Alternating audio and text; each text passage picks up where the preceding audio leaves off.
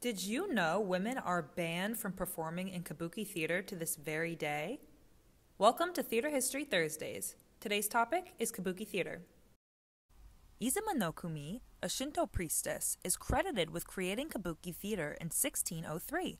Her female dance troupe portrayed male and female roles in songs, skits, and risque dances like the queens they were. Even though these troupes were immensely popular, a local shogun deemed them to be very oversexual and banned women from performing in 1629. Kabuki performance is characterized by bold face paint, eye-catching costumes, and stylized poses that make characters instantly recognizable. A common theme is transformation, expressed through costume reveals and dramatic entrances and exits using trapdoors and set changes. While women are still banned from performing in Kabuki theater, we recognize its origins in the spiritual practices of women who sought to teach and entertain through performance.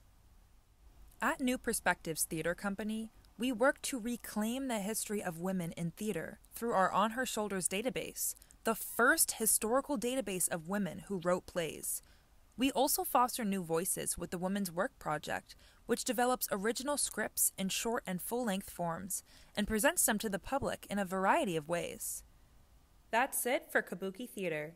Stay tuned for more theater history with New Perspectives.